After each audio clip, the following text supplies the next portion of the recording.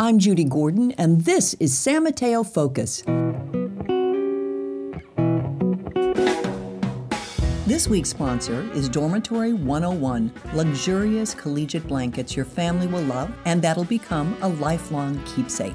Dormitory 101 was founded by a stay-at-home mom with guiding company principles of empowering women and product excellence. Dormitory 101 provides customers with premium quality products while empowering other minority entrepreneurs, showing them that they can do anything they set their minds to.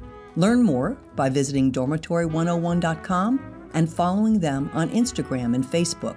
June orders receive 10% off with the coupon code San Mateo Focus. Now, on to this week's episode.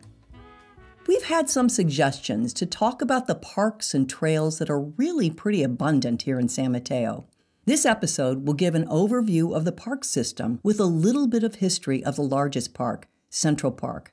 To stay up to date on the status of our parks heading into the summer of 2020, make sure that you regularly check into the city's website and look at the Parks and Recreation FAQ. A link to the FAQ is on this episode's webpage at sanmateofocus.com. One of the strengths of San Mateo's park systems is in its diversity of amenities, along with the diversity of land where the parks are located. Verdant Central Park was once the grounds of two different prominent estate owners, while the lookout at Seal Point Park is built on a former landfill. Other offerings of the park system include the serene Japanese garden in Central Park and Laurelwood Park and the Sugarloaf Open Spaces area that includes hiking trails. For new parents and those with preschool children who like to stroll around neighborhoods and discover new park areas, our small neighborhood parks sometimes surprise even long-term residents. Indian Springs Park really has a spring running through it and has a great view. The hidden parks, as local neighbors refer to them, East and West Hillsdale Parks, are the perfect size for small children. Amenities that are perhaps less well known are the community gardens at Beresford and Los Prados Parks, and boating access to the Marina Lagoon from Parkside Aquatic Park. There are numerous public art installations at Central Park, Seal Point, Gateway Park, and Landing Green, which is in Bay Meadows. The city also offers skate plazas at Shoreview and Beresford Parks and bocce ball courts at Beresford. There's really no way to tell a background story of San Mateo without talking about one or more of the great estates that were there first. San Mateo's Central Park was originally the site of the Charles Polhemus estate back in the 1860s. Polhemus was a director of the San Francisco and San Jose Railroad. He lived there in a 13-room Victorian mansion. William Cole, a sea captain and founding partner of the Alaska Commercial Company, purchased the property from Polhemus. Cole oversaw extensive plantings and landscaping, including a stone and wrought iron fence that still borders El Camino. In 1922, the city of San Mateo purchased the 16 acres for $80,000. Today, the Central Park boundaries are unchanged from the former Cole estate with the exception of the narrow 9th Avenue frontage added in 1926. The primary design of the paths, lawns, and flower beds remains along with many of the original pines, oaks, cedars, figs, redwoods, and the pony shed near the Rose Garden. Also surviving from Cole's days is the well-known and beloved large Italian-made cast-iron dog statue that stands along the path near the 9th Avenue entrance.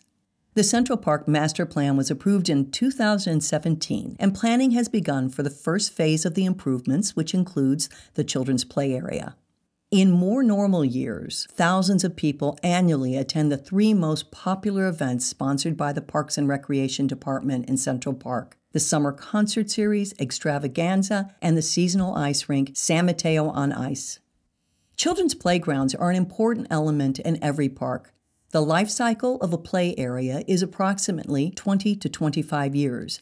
The city has 21 playgrounds that are on a schedule based on their age to be upgraded and made compliant with current safety and accessibility standards. Playgrounds that are scheduled for upgrades in future years include East Hillsdale, Shoreview, Sunnybrae, Washington, and King. There are a couple of other services worth mentioning brought to San Mateo residents from the Parks and Recreations Department.